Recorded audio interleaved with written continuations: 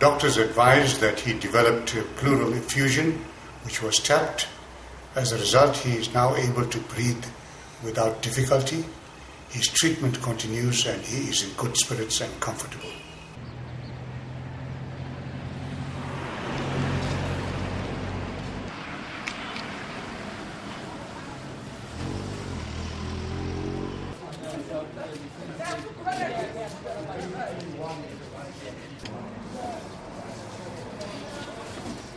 Here in Soweto, we still need him because here in Soweto is still our hero. So if he's going to be like that, it will be not good.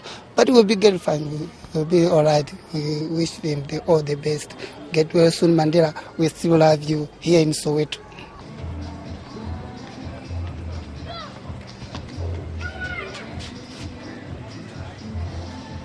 He's very important to the street, Villards Street, because he grew. His first house was here in Villards Street.